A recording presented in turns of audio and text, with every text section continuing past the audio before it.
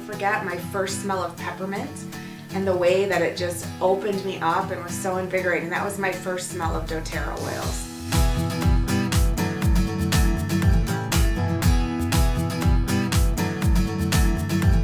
I was interested in learning more. I went to the internet, Googled them, and could find not a lot of information about essential oils.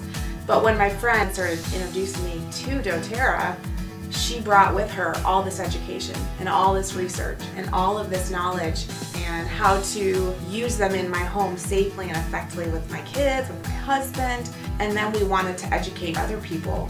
And that's why without hesitation I use them on my children. I've used them on my cat. I've used them in cooking. When I put them on my kids or I take them internally, I know it's safe, I know it's effective, I know it's been tested. I wish I would have started oils sooner.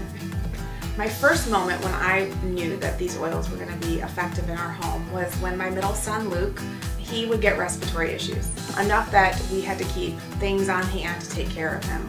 And about a week after I got my kit of oils, he was complaining of tightness in his chest.